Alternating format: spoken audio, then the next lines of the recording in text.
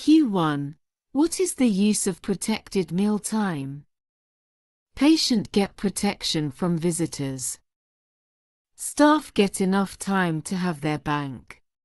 To give personal hygiene to patients who are confused.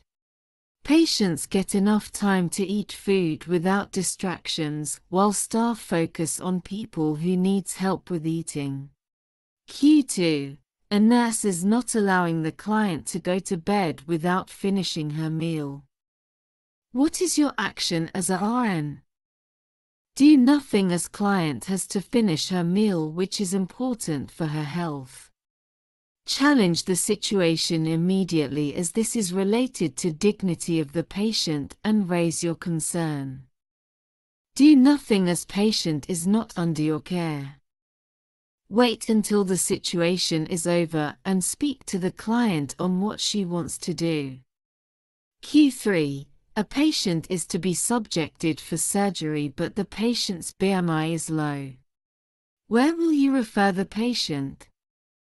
Speech and language therapist, dietitian, chef, family member.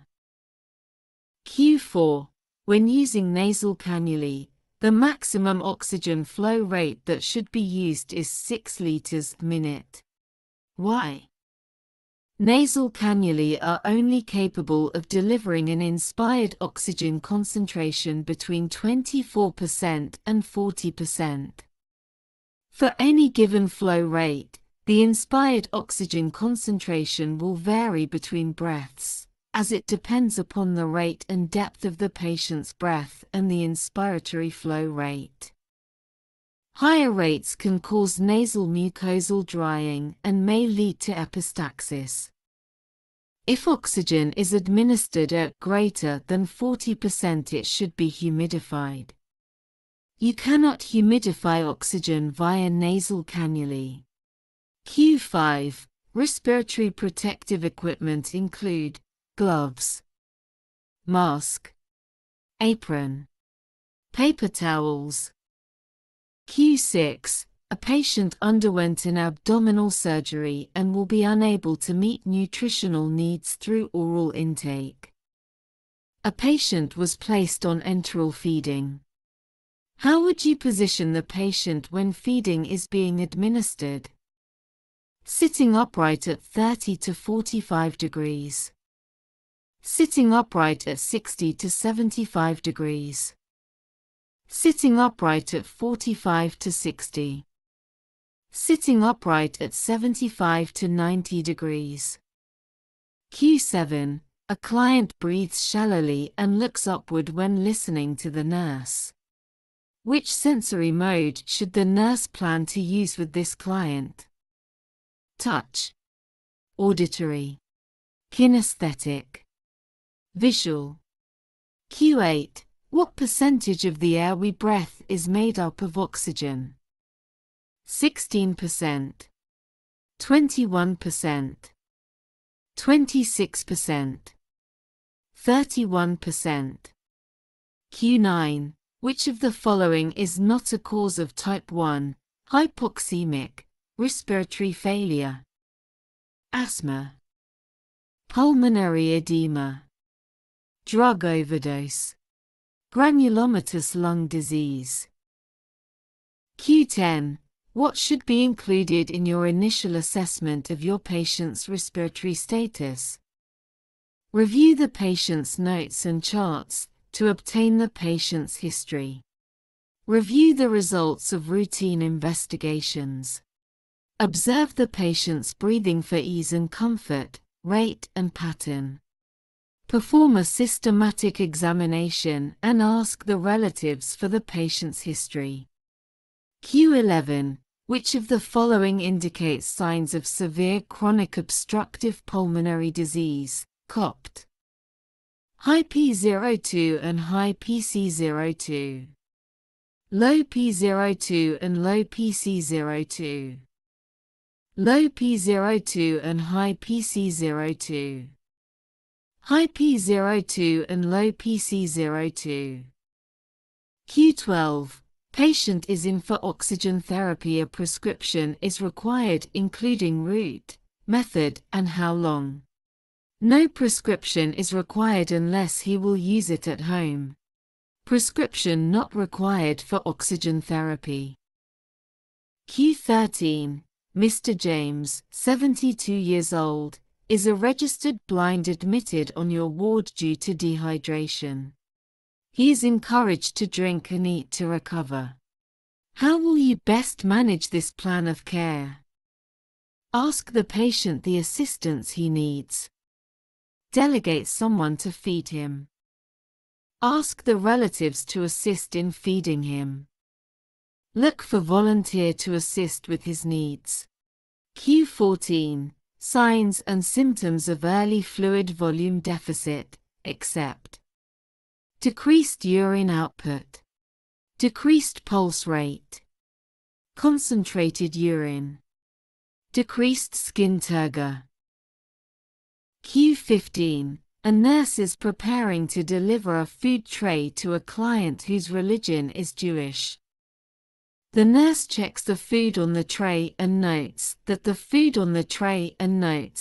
client has received a roast beef dinner with whole milk as a beverage. Which action will the nurse take? Deliver the food tray to the client. Call the dietary department and ask for a new meal tray. Replace the whole milk with fat-free milk. Ask the dietary department to replace the roast beef with pork. Q16. What is positive fluid balance? A deficit in fluid volume. A state when fluid intake is greater than output. Retention of both electrolytes and water in proportion to the levels in the extracellular fluid. A state where the body has less water than it needs to function properly. Q17. Which of the following oxygen masks is able to deliver between 60 to 90% of oxygen when delivered at a flow rate of 10 to 15 liters per minute? Simple semi-rigid plastic masks. Nasal cannulas. Venture high-flow mask. Non-rebreathing masks. Q18. A patient had been suffering from severe diarrhea and is now showing signs of dehydration. Which of the following is not a classic symptom? Passing small amounts of urine frequently. Dizziness or lightheadedness. Dark-colored urine. Thirst. Q19. If your patient is having positive balance, how will you find out dehydration is balanced? Input exceeds output. Output exceeds input. Optimally hydrated. Optimally dehydrated. Q20. What do you need to consider when helping a patient with shortness of breath sit out in a chair? They should not sit out on a chair. Lying flat is the only position for someone with shortness of breath so that there are no negative effects of gravity putting pressure in lungs. Sitting in a reclining position with legs elevated to reduce the use of postural muscle oxygen requirements, increasing lung volumes and optimizing perfusion for the best V/Q ratio. The patient should also be kept in an environment that is quiet so they don't expend any unnecessary energy. The patient needs to be able to sit in a forward-leaning position supported by pillows. They may also need access to a nebulizer and humidified oxygen, so they must be in a position where this is accessible without being a risk to others. There are two possible positions, either sitting upright or side-lying, which is used and is determined by the age of the patient. It is also important to remember that they will always need a nebulizer and oxygen, and the air temperature must be below 20 degrees Celsius. Q21. Concentration of electrolytes within the body vary depending on the compartment within which they are contained. Extracellular fluid has a high concentration of which of the following? potassium, chloride, sodium, magnesium. Q22. You are caring for a patient with a history of COAT who is requiring 70% humidified oxygen via a face mask. You are monitoring his response to therapy by observing his color, degree of respiratory distress and respiratory rate. The patient's oxygen saturations have been between 95% and 98%. In addition, the doctor has been taking arterial blood gases. What is the reason for this? Oximeters may be unreliable under certain circumstances, e.g. if tissue perfusion is poor, if the environment is cold and if the patient's nails are covered with nail polish. Arterial blood gases should be sampled if the patient is receiving greater than 60% oxygen. Pulse oximeters provide excellent evidence of oxygenation, but they do not measure the adequacy of ventilation.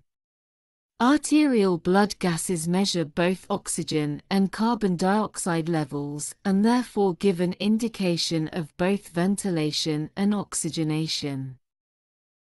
Q23. A relative of the patient was experiencing vomiting and diarrhea and wished to visit her mother who was admitted. As a nurse, what will you advise to the patient's relative? There should be 48 hours after active symptoms should disappear prior to visiting patient. Inform relative it is fine to visit mother as long as she uses alcohol before entering ward premises. Q24. Signs of denture-related stomatitis include all except redness underneath the area where the dentures are placed, red sores at the corners of lips or on the roof of the mouth, presence of white patches inside the mouth, gingivitis. Q25. What is respiration? The movement of air into and out of the lungs to continually refresh the gases there, commonly called breathing. Movement of oxygen from the lungs into the blood, and carbon dioxide from the lungs into the blood, commonly called gaseous exchange. Movement of oxygen from blood to the cells, and of carbon dioxide from the cells to the blood. The transport of oxygen from the outside air to the cells within tissues, and the transport of carbon dioxide in the opposite direction. Q26. What should be included in a prescription for oxygen therapy? You don't need a prescription for oxygen unless in an emergency. The date it should commence, the doctor's signature and bleep number. The type of oxygen delivery system, inspired oxygen percentage and duration of the therapy. You only need a prescription if the patient is going to have home oxygen. Q27. If a patient is prescribed nebulizers, what is the minimum flow rate in liters per minute required? 2 to 4, 4 to 6, 6 to 8, 8 to 10. Q28. What do you expect to manifest with fluid volume deficit? Low pulse, low BP. High pulse, high BP. High pulse, low BP. Low pulse, high BP. Q29. While assisting a client from bed to chair, the nurse observes that the client looks pale and is beginning to perspire heavily. The nurse would then do which of the following activities as a reassessment? Help client into the chair, but more quickly. Document client's vital signs taken just prior to moving the client. Help client back to bed immediately. Observe client's skin color and take another set of vital signs. Q30. If a patient is experiencing dysphagia, which of the following investigations are they likely to have? Colonoscopy, gastroscopy, cystoscopy, arthroscopy. Q31. Causes of gingival bleeding: poor removal plaque, poor flossing, poor nutrition, poor taking of drugs. Q32. Joy. A COPD patient is to be discharged in the community. As her nurse, which of the following interventions will you encourage him to do to prevent progression of disease? Oxygen therapy, breathing exercise, cessation of smoking, coughing exercise. Q33.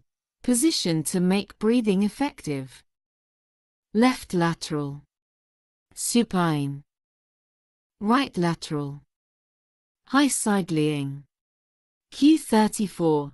Nurse caring a confused client not taking fluids. Staff on previous shift tried to make him drink but were unsuccessful. Now it is the visitor's time. Wife is waiting outside. What to do? Ask the wife to give him fluid and inquire about his fluid preferences and usual drinking time. Tell her to wait and you need some time to make him drink. Inform doctor to start 4 fluids to prevent dehydration. Q35. How many cups of fluid do we need every day to keep us well hydrated? 1 to 2, 2 to 4, 4 to 6, 6 to 8. Q36. In normal breathing, what is the main muscles involved in inspiration?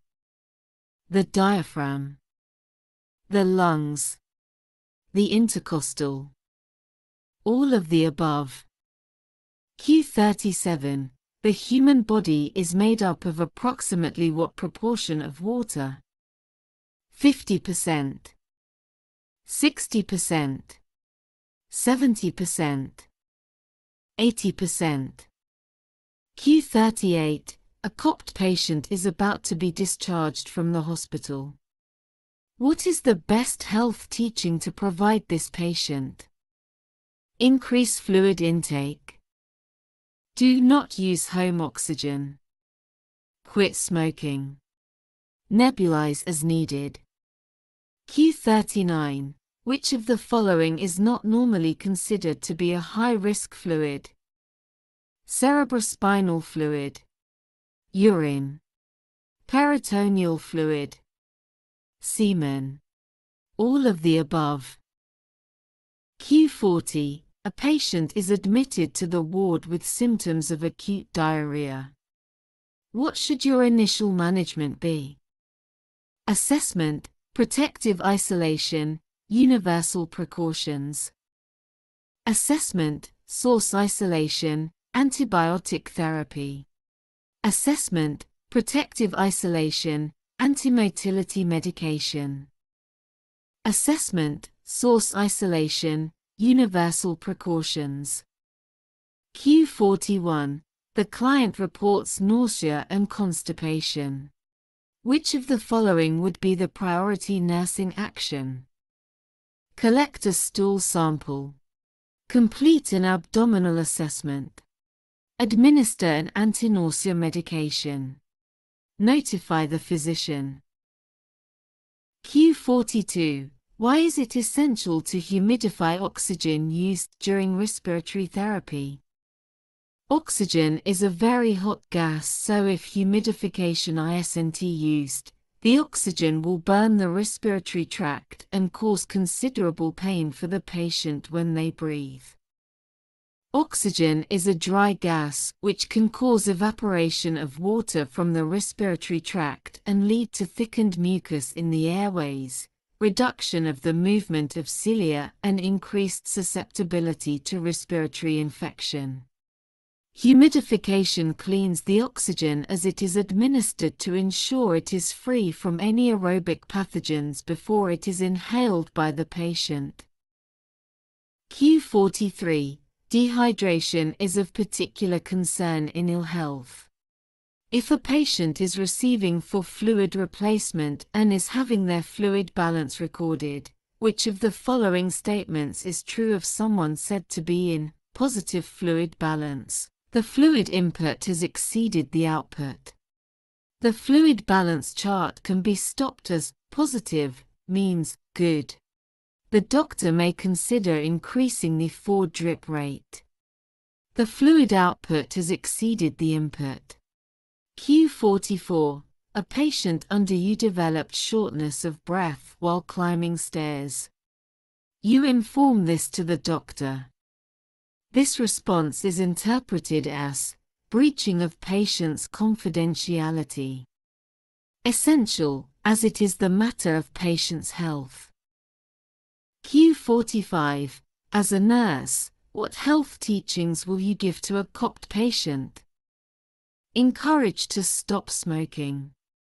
Administer oxygen inhalation as prescribed.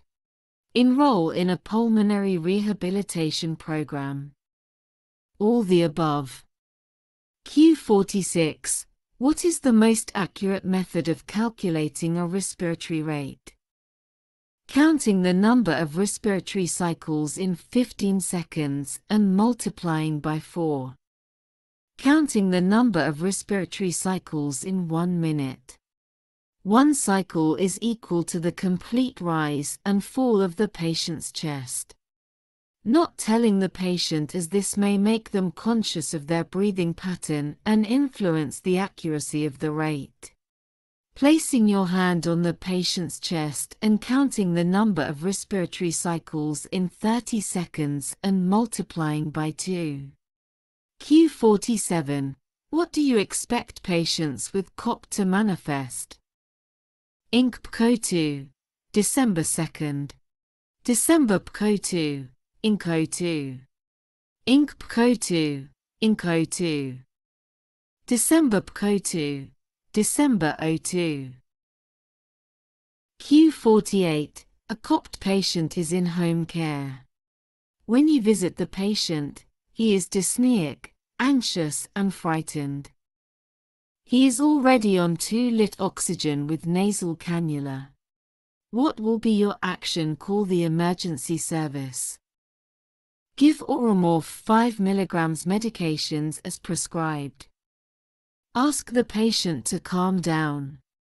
Increase the flow of oxygen to 5L. Q49. What should be included in your initial assessment of your patient's respiratory status? Review the patient's notes and charts to obtain the patient's history. Review the results of routine investigations. Observe the patient's breathing for ease and comfort, rate and pattern. Check for any drains. All of the above. Please don't forget like and subscribe.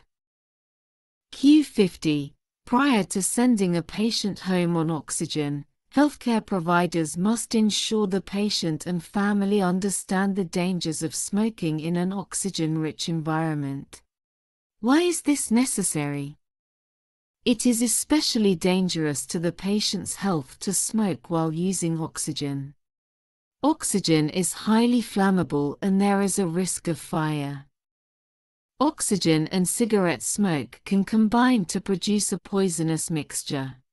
Oxygen can lead to an increased consumption of cigarette.